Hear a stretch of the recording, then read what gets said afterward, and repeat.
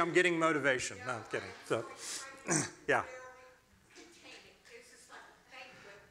My focus is going to her. So, okay, if you guys zone out, okay, just that's where I'm doing. So, okay, so just one quick note.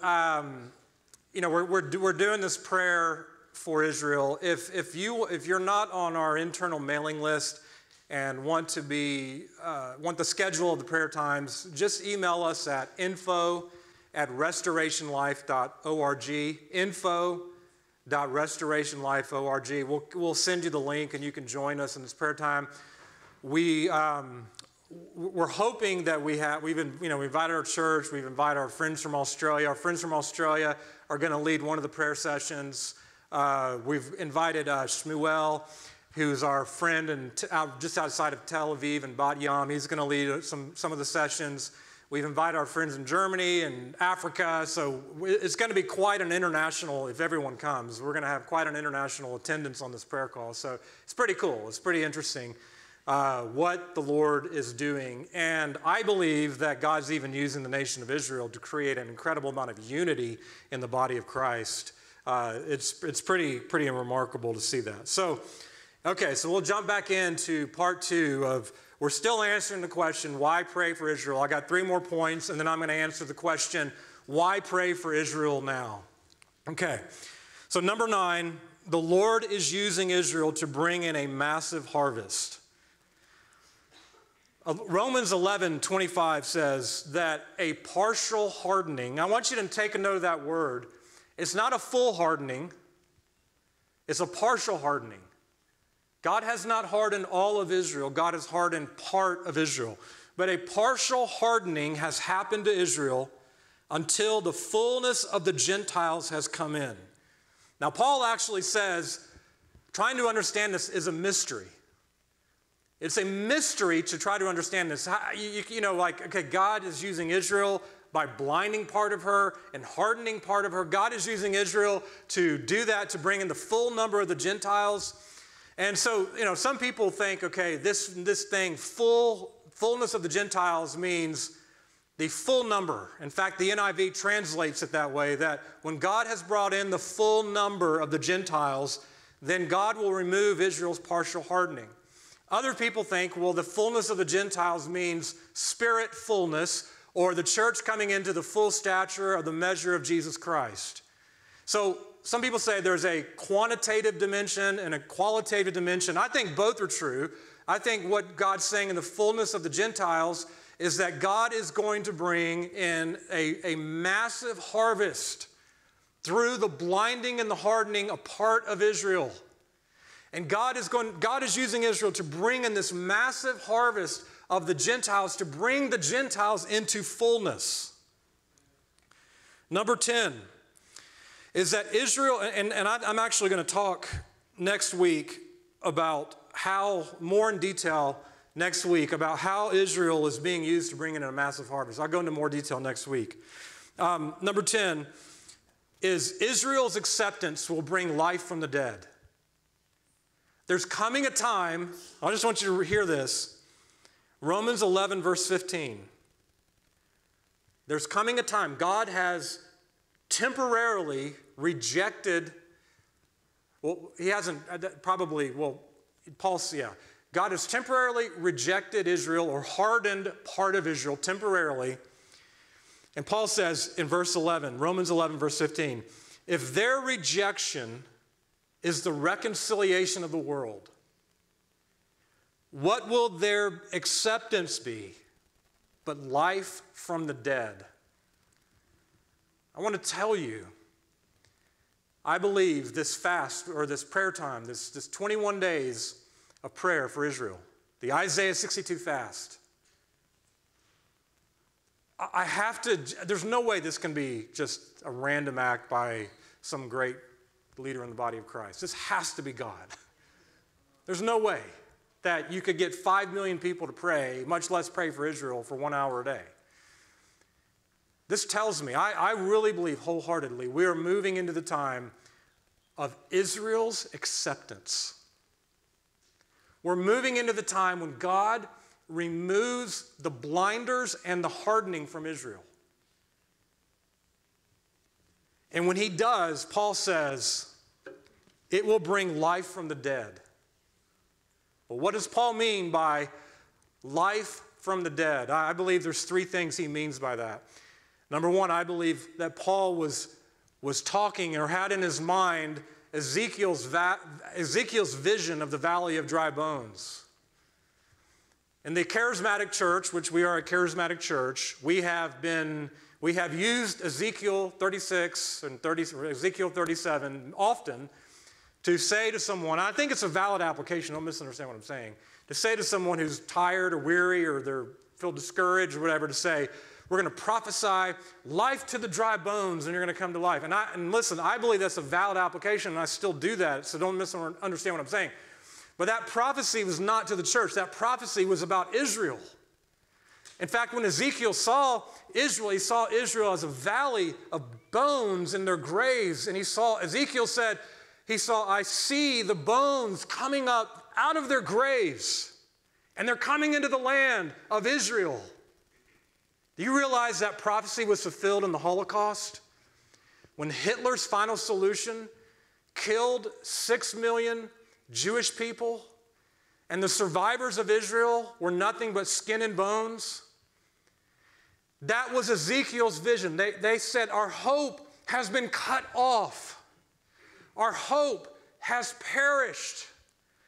And God says, no to Israel, you are coming up out of the graves of the Holocaust, and you're coming up into your own land that I gave to you. I remember it was a very moving experience. I think it was 2002 when Angie and I were in Israel for the first time.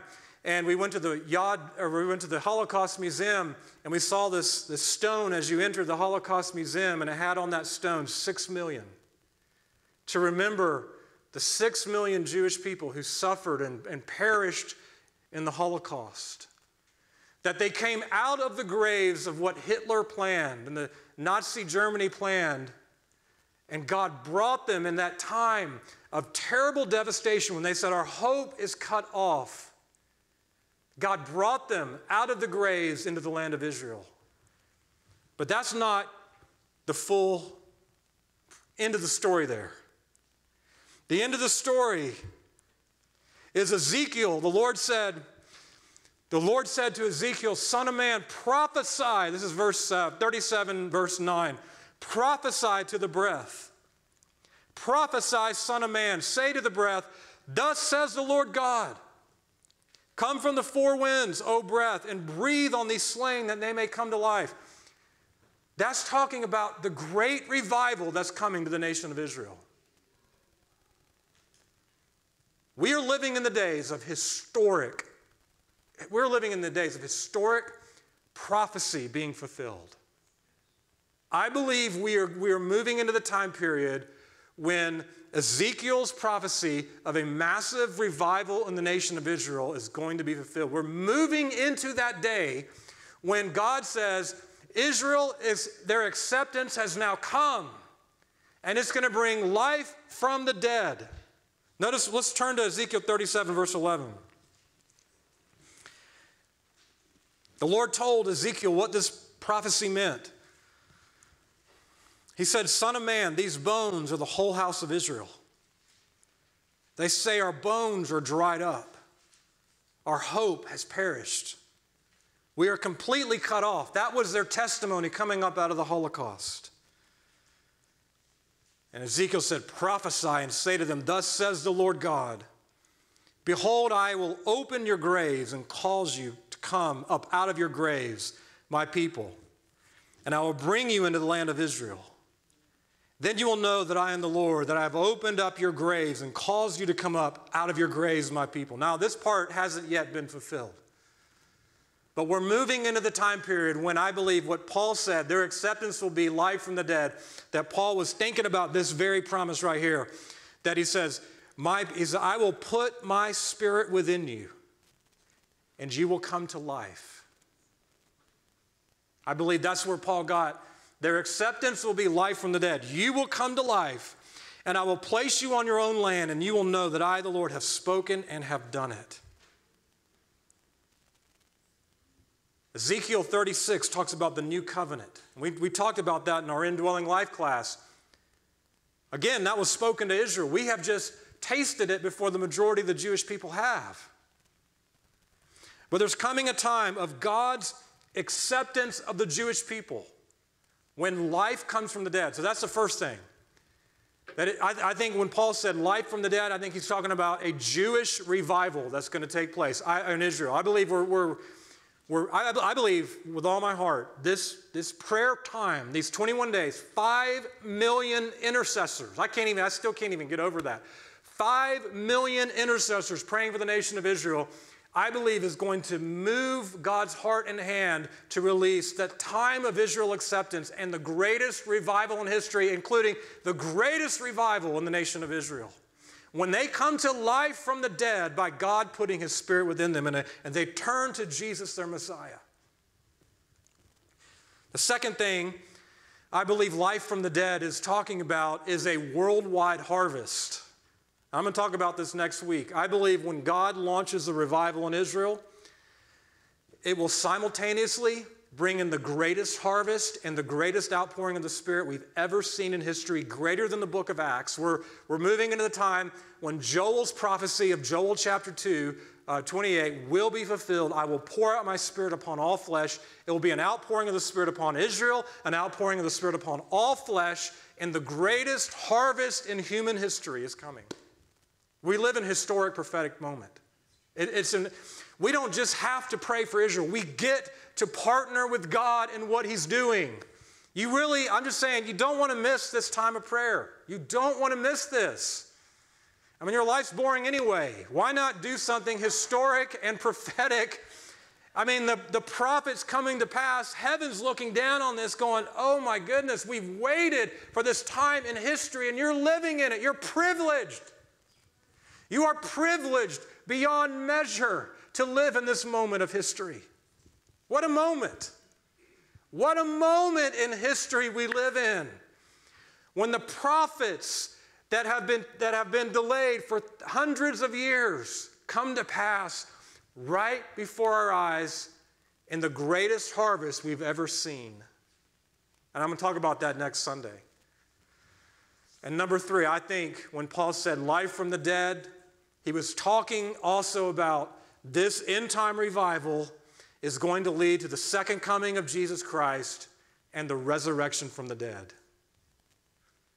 Life from the dead, Israel is God's chosen servant. Their acceptance means the resurrection of the dead when Jesus comes back. An actual resurrection. You will be resurrected. Amazing. Amazing. Number 11. This is the last point, and then we'll move into the next part. Is Israel's repentance will lead to the second coming of Jesus Christ. You know, we talk about often here that Jesus Christ is not coming back until his bride is made ready. Vital. Revelation 19 verse 7 and 8, that after the tribulation period, the bride has made herself ready. Jesus Christ is not coming back until the bride has made herself ready. But I just want to say this. God wants to add to the bride in greater numbers the Jewish people. I believe with all my heart it would break his heart not to have more of the Jewish people part of his bride, grafted back into the rich fruit of the olive tree.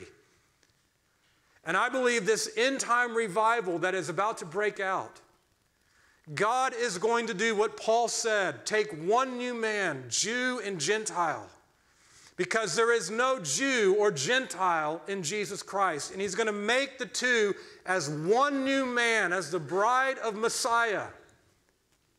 That day is coming. And the hostility and the animosity and the division that's been between Jew and Gentile is going to come down in Jesus Christ, and he is going to have a bride of both Jew and Gentile. The full number of Israel is going to come in. Israel, so the Lord's not coming back until the bride's made ready, but the Lord is also not going to come back until the Jewish people repent and turn back to him. I just want you to catch this. In Romans chapter 11, Paul's talking about the mystery of Israel. And he says that when the fullness of the Gentiles has come in, then all Israel is going to be saved. Now Paul quotes that he quotes Isaiah 59:20. The deliverer is going to come from Zion. That's Jesus. And he's going to remove ungodliness from Jacob.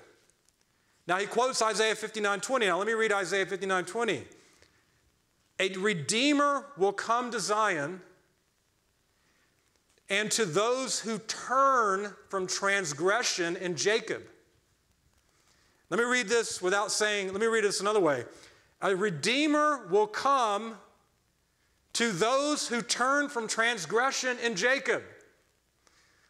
Israel's repentance is a vital part of the second coming. You remember the triumphal entry when days before the cross, the city of Jerusalem was saying, Hosanna to the Son of David. Blessed is he who comes in the name of the Lord. And then like 6 days later, they shout, crucify him, crucify him. And the Lord used that moment. And he told the Jewish people, you will not see me again until you do that very same thing. And yet this time you will not shout, crucify me. You will say, blessed is he who comes in the name of the Lord. Israel's repentance, all Israel, and again, when Paul says all Israel, I don't think he means every single Jewish person. I think he means those who turn from transgression, who repent. But there is coming a significant revival, a historic revival in the nation of Israel, greater than Pentecost, far greater than Pentecost. I think Pentecost only brought in, 8,000 Jewish people, or who knows the full number, but it was 8, 10, 15,000, whatever the number is. But a historic one that's going to be far greater than Pentecost is coming, that's going to lead Jacob to turn and to repent so that Jesus can come back. Even Peter said this. Even Peter said in Acts 3, verses 19 and 20, Peter was talking to a Jewish audience, and he said, therefore repent and return, so that your sins may be wiped away, in order that times of refreshing may come to you from the presence of the Lord, and that he may send Jesus, the Christ appointed for you. Peter knew this also. Peter knew that Jesus the Messiah was not going to return until the Jewish people, I don't know the number, I don't know how many, but until the Jewish people repent and return.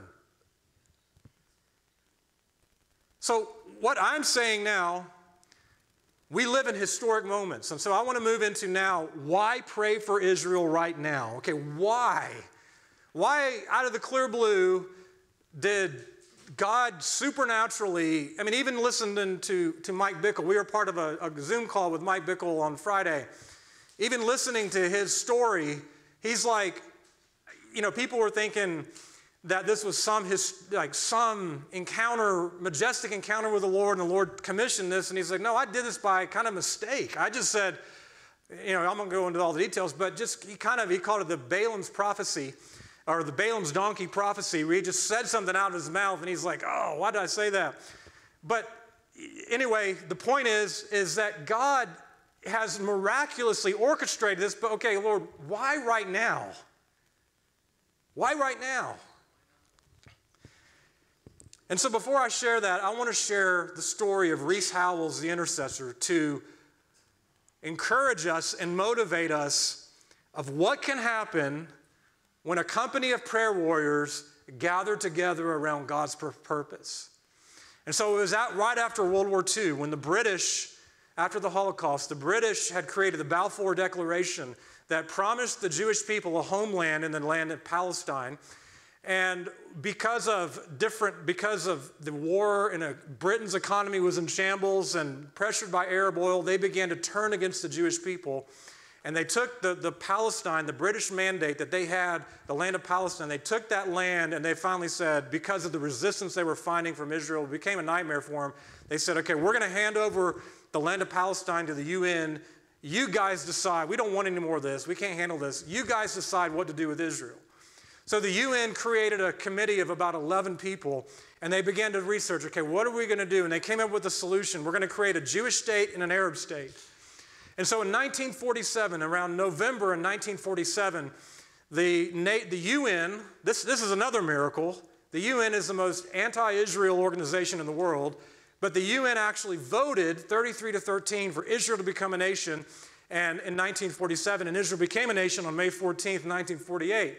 But as they were trying to do the research and trying to gather the votes, it really looked like this partition plan, this Israel statehood was not going to happen. And so what happened was there was a man named Rees Howells. Raise your hand if you've heard of Rees Howells. He was a powerful intercessor during World War II, and he had a college called Swansea Bible College in Wales. And Rees Howells and their team of intercessors, the Lord began to give them a real burden for the Jewish people. And I just want to read a couple things from his book just to give you an idea how God began to stir their hearts to stand in the gap for Israel. Is in 1938, before the World War II broke out, Rees Howells said that, I have a great burden for these people, and I want God to lay their burden on me. Are you willing to allow God to lay his burden for Israel on you as an intercessor?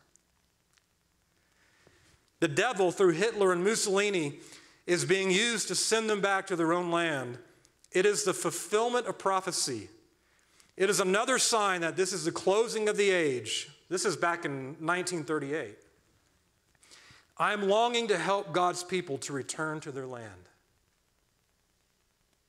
September the 5th, Rees Howells wrote, in Isaiah's prophecies about the second return of God's people, he says in chapter 11 and 12 that God will draw them from the four corners of the earth. That is just what is happening today. The Holy Spirit is longing to help them through someone. That someone was Rees Howells and his team back then. That someone today is you. It's me. He said, I want God to touch me deeper still with the feelings of what these people are suffering. May God do that with us. September the 7th, he wrote, Daniel was able to prevail with God in a wonderful way for the return of God's people. After he had seen that the 70 years of captivity were ended, listen to this, he said, we must have faith. We must have faith. I want to challenge us as we enter this time of prayer. Let's just not go through the motions. Let's have faith that God is stirring up something incredibly supernatural right now. We must have faith and believe God's covenant. We must believe that God's about to do something historic, because I believe he is. It's not just blind faith. God's about to act. And Rees Howells went on to say, with Abraham, that they are to dwell in their land and not merely have sympathetic feelings for the Jews. God moved Cyrus, the one who had held them in captivity, to supply the money to take them back, and he will do it again if someone will believe him. Do you believe him? Do you believe, I don't want us to believe something that's not true. Do you believe what I just said from Scripture, that the second coming hinges upon the Jews turning? Let's believe that now, and there's many other factors of the second coming, but putting these all together, we are living in the days that are preceding the second coming of Jesus Christ. Let the words of Rees Howells challenge us. Do you believe? Let's not go through the motions and go, okay, we're going to check it off our list. We're actually partnering with God for the fulfillment of end-time prophecy in this moment. Do you believe that? Do you believe that? And will you allow God to stir up faith in you that we are like Esther at such a time as this, that we are like Esther that is going to stand in the gap for such a time as this, that God is going to use you. God's going to use me. God's going to use 5 million intercessors in this time across the nations to do what he did, like he did in the days of Rees Howells when he began to pray for the return of the Jewish people. Rees Howells said he's going to do it again if someone will believe him. I firmly believe the times of the Gentiles are drawing to a close, and the Jews must be back in their own land when the Master returns. God used them as an intercessory prayer to give birth to the nation of Israel. We live in a different time where I believe God wants to use this intercessors to give birth to the acceptance of Israel, to Ezekiel 37, to the greatest outpouring in Israel's history, to the greatest outpouring in human history of the Spirit, the greatest harvest in human history. We are being called for such a time as this.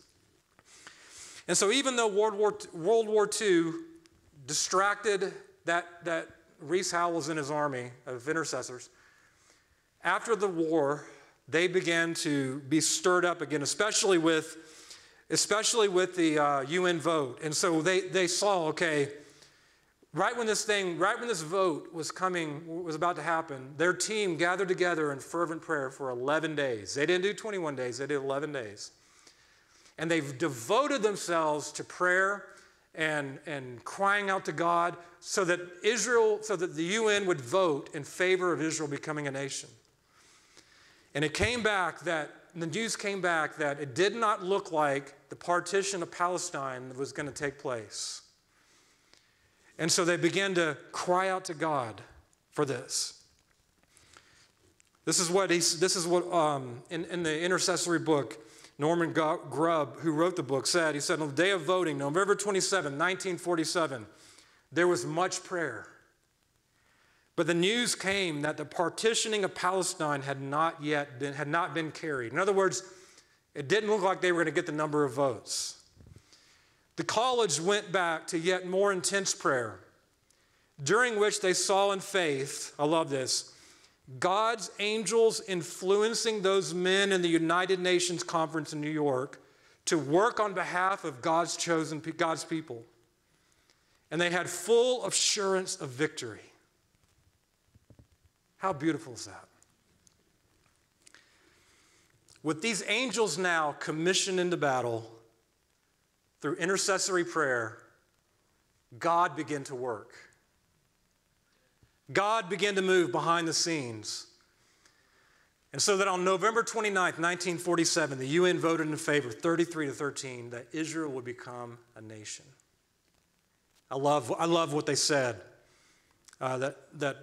In this book, they said that when next day the news came that the United Nations had passed the partitioning of Palestine by 33 votes to 13, and the state of Israel was a fact, the college acclaimed it, Rees Howells College acclaimed it with rejoicing as one of the greatest days for the Holy Ghost in the history of these 2,000 years. I agree with that. It's one of the greatest miracles in 2,000 years. Just God did it. And to think that he did it through the UN, the most anti-Israel organization in the world. But he did it through prayer. And God is now saying, I'm about to do something again significant in the nation of Israel. I'm going to use my servant Israel again to bring in an incredible last days harvest and outpouring of the Holy Spirit. Will you partner with me in what I am about to do? We are in an Esther moment. In fact, I said, why now? Why is it that we're being stirred to pray right now? Well, did you know that Iran is going to have a nuclear bomb? They said in May, maybe in June, but in other words, we don't know the exact time frame, but it's imminent. And Israel faces a threat of extinction, of just being wiped away. Iran wants to destroy Israel. And just like Esther, who was in the land of Iran, who was in Persia, and Haman wanted to also exterminate the Jewish people. And Mordecai said, how do you not know that you've been chosen for such a time as this? You need to go before the king and stand before the king and intercede and expose the plot of Haman to the king. And she did. And the Jewish people were saved from annihilation by Haman. Now there's a new enemy in Persia, now called Iran, who will have a nuclear bomb very, very soon. God has called another Esther. This time a 5 million army of Esthers who are being summoned to stand in the gap at this strategic, prophetic moment in human history. To say, God, quoting Joel 2:17, spare your people. Spare your people, that the nations would not rule over them. Why now? Why now? Is because Israel faces that same threat from Iran and this nuclear bomb. It's a very real threat to wipe out the Jewish nation. They want to wipe out the Jewish nation. Netanyahu has said that Israel will never allow Iran to have a nuclear bomb. So we're headed to a crisis. This is an unavoidable crisis. We're heading to this. It's moving without stop. It cannot be stopped. I don't know how it's going to end, but God's calling you as an Esther. God's calling you like a Daniel to intercede in this historic prophetic moment for such a time as this, to stand in the gap and to pray for God's covenant purposes for the nation of Israel. When we were praying on Wednesday about this time of prayer, just trying to go, okay, Lord, what is it? Why? What is this about?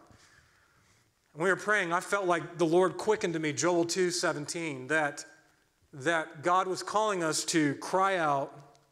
I'm going to read this here. Joel 2:17, let the priests who minister to the Lord weep between the porch and the altar, and let them say, spare your people, O Lord. That's what we're being summoned to right now, is God, spare your people, O Lord. They face a threat that could wipe them out. Spare your people, O God. Do not give your heritage or your inheritance to reproach, that the nations should rule over them. Why should they say among the people, where is their God? God is calling the body of Christ to cry out for the nation of Israel in this moment as they face this threat. So that came to me in prayer.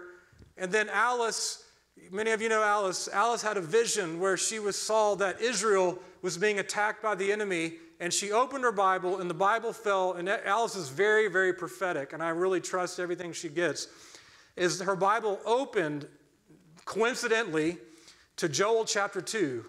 And she read Joel chapter 2:17, and she said this she knew this before I prayed it. She said, I feel like, she thought to herself, God is saying that we're to pray that God would spare his people.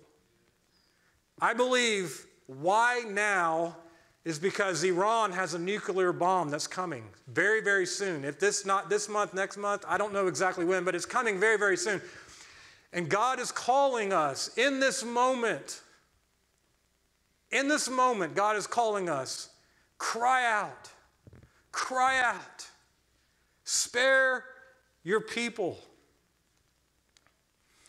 The very next verse says in Joel 2 is when this corporate people, I don't even think Joel could have imagined that prophecy would end up being 5 million people around the world connected by the internet and technology. I don't think Joel obviously he didn't know any of that, but he prophesied it, 5 million people crying out to God between the porch and the altar, spare your people. The Lord says in 2:18, then the Lord will be zealous for his land and have pity on his people.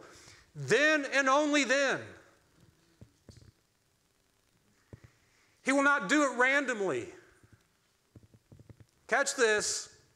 He will do it in response to intercessory prayer. Well, I thought God would just do it sovereignly. Joel says no. Joel says no. Then God will do it. When? When the people of God, the church, stand in the gap and cry out to God, spare your people. Spare your people. Deliver your people.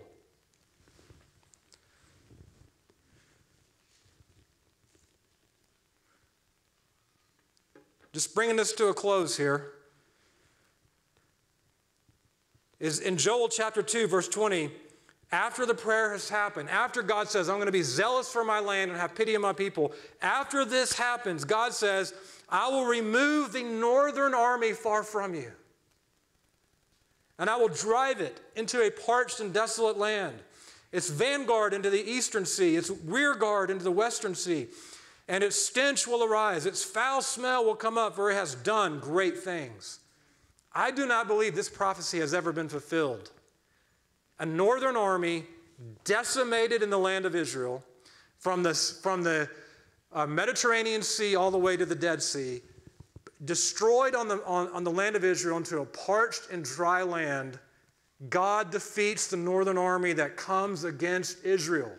I believe this could very well be an alliance of Turkey, Iran, and Russia that is beginning to form. I believe that God is calling us in our intercessory prayer to cry out saying, God, spare your people. And then when we do, God says, I will destroy this invading army that's soon to come. I believe we will see it. I believe we will see this army come into the nation of Israel. And God will supernaturally defeat this northern army because of the prayers of his people. And then, and what we know so well in the charismatic church, then Joel says, it will come about after this. After what? After the people have prayed, after God defeats the northern army, after this, I will pour out my spirit upon all flesh. Your sons and your daughters will prophesy. Your young men will have visions.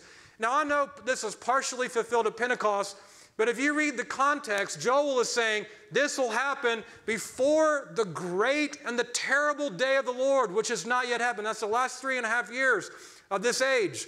And so Joel's saying that this outpouring of the Spirit is going to come in response to the people of God taking their place in the place of intercessory prayer. Spare your people, and God moves miraculously, and God acts, and God pours out his Spirit. Incredible. What an amazing time. Amazing. I'm going to talk next week more about this Joel chapter 2 and this army coming in. It's very, very important to understand this. But what an amazing time. My goodness. We are about, they say that history belongs to the intercessor. The church, the body of Christ, is about to make history. Amazing. Just final thoughts here.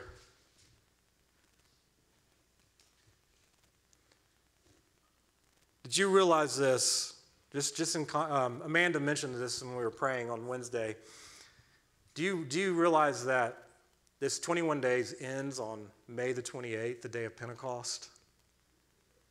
You can't make that. Maybe they knew that. I have no idea. Maybe they planned to listen on the day of Pentecost. I don't know. But God had that in mind, I'm sure. Because I believe God's speaking in that. I believe the Lord's speaking in that with a sign and a wonder, this 21 days of prayer and fasting, ending on May the 28th, the day of Pentecost, because I believe with all my heart that the end result of this prayer movement, this prayer time, is going to be the fulfillment of Joel 2, 28 to 29. A second Pentecost, that's what Terry Bennett has prophesied, a second Pentecost that will out-Pentecost. I'm not saying I know when the exact timing is, but I'm saying this prayer movement is a catalyst for that. You can't make that up. This prayer time ends on Pentecost, May the 28th. And halfway through this time of prayer and fasting is May 14th. In fact, that's next Sunday, May 14th, the 75th anniversary of Israel becoming a nation. Now, I know they celebrated, all the calendar stuff can be confusing. I know they celebrated a couple weeks ago because of lunar calendars and all that stuff. But just if you kept our calendar, the anniversary would be next Sunday, May the 14th, 75th anniversary of Israel. You just can't make that up. You just can't make these things up. So here's how I want to end this, is how do we respond? How do we respond? I say the first thing is I want to encourage everyone to get these notes, because a lot of us probably haven't heard a lot of this. Get these notes, read through them slowly, read through the scriptures slowly, read through those scriptures, especially the Old Testament ones. And when they talk about Jerusalem, when they talk about Zion, they talk about Jewish people, don't put yourself in there. Don't think that, okay, God's talking to me. No, God's talking about Israel. Think about that. Read it from that perspective to get God's heart for Israel. Read through these notes slowly. Read through, and then so not only that, but also, I may have not mentioned, but I also have a prayer guide that will be in the YouTube link that has about 7 or 10 pages, I can't remember the exact number, 7 or so pages, 10 pages of scripture verses that talk about how to pray for Israel. And they just have verses listed. And just begin to read these verses. Read them and pray them to the Lord. Part of praying for Israel, sometimes people think, well, how do you pray for Israel? I don't know the politics. I'm like, please don't pray for Israel based on their politics. Do you know anything about Israeli politics? It's a total chaos. It's the most complicated thing ever. Don't pray based on their politics. Pray at a higher level based upon God's word. God says, you who remind the Lord. God wants us to remind the Lord based upon his word, based upon what he has said. You who remind the Lord. So pray those scripts, pray the word of God back to God. That's what God wants probably more than anything. God doesn't need this genius insider revelation of their politics and what's going on politically. And I'm not saying there's none of that, but just if you don't know what to pray, just open this prayer guide, read scripture back to God and say, Lord, you said, and then, Lord, would you do it? Anyone can pray for Israel. Anyone can do it. Just pray the scriptures. And then the last thing I would say is make a commitment. Make a commitment to join us 3 to 4 times when we pray for Israel each week. If you're listening online, if you're in person, and you're not part of our internal church email, just email us at info.restorationlife.org, info.restorationlife.org, and we'll give you the prayer schedule. But we're gonna connect with, I don't know how many people, who knows, we'll see how many people join, but we're gonna pray. And I just want to encourage you, I want to challenge you. Not to allow your convenience and your schedule. I want to challenge you to make a sacrifice of time and energy to be these intercessors God is looking for.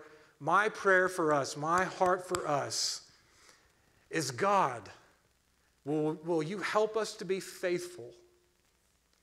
Will you help us to be faithful to this calling of intercessory prayer as a forerunner in the spirit and the power of Elijah?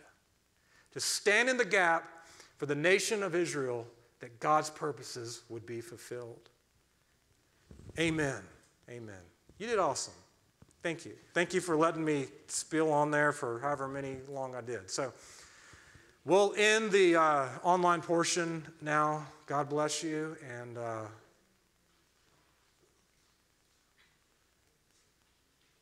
okay, so Drew, can you come back up and let's just stand up for a minute.